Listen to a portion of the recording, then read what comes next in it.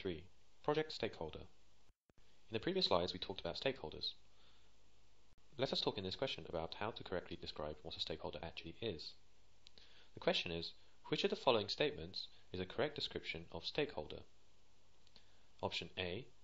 Stakeholders are people who receive benefits from the project. So it says that they only receive benefits from the project.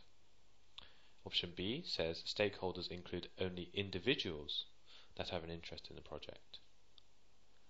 Option C says stakeholders can hinder the progress of the project.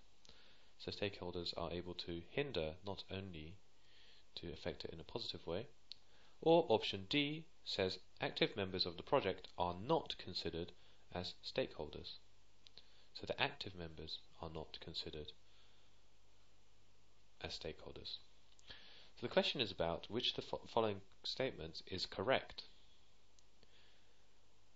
Keep in mind that these four options are not describing the full description of what a stakeholder is. The question is simply asking which one is the correct one. So in this section, what we're going to do is we're going to analyze each of the options and see which one is most likely to be the answer. So let us begin then by looking at each of the options. First of all, we can say for sure that stakeholders are individuals or corporations that have an interest in the project. We know that for sure, that the stakeholders have to have an interest in the project. That's given. Now it also says that the stakeholders are individuals or corporations, and this could be key in answering, or in fact choosing between the options. Let us begin with option A. Stakeholders include not only the individuals and the corporations that receive benefits from the project, so this is what was given in the question. The question said, option A said that the stakeholders benefit from the project, but also the individuals and the corporations can be affected negatively by the project, and this is the key point. Of course, stakeholders do not always only benefit. If things go wrong, they can also be affected negatively, and quite often they are. So that rules answer A out, so we know that this can't be the correct answer. Answer B, stakeholders include not only individuals, but also corporations that have an interest in the project. And we know this from the definition, so that we know that option B is also wrong. Option B said that stakeholders are only individuals that have an interest in the project.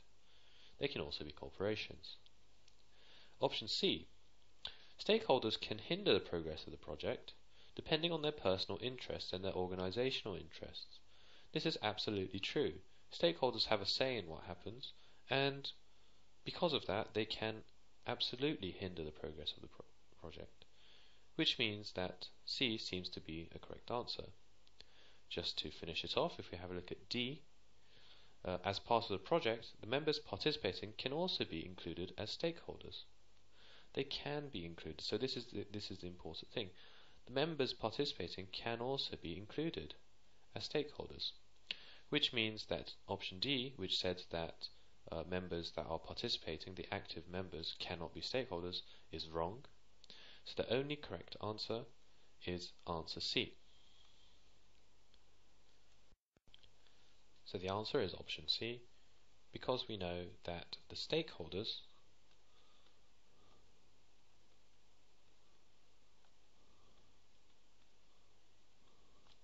have a say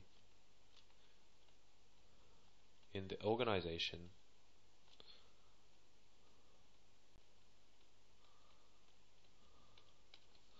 and interests of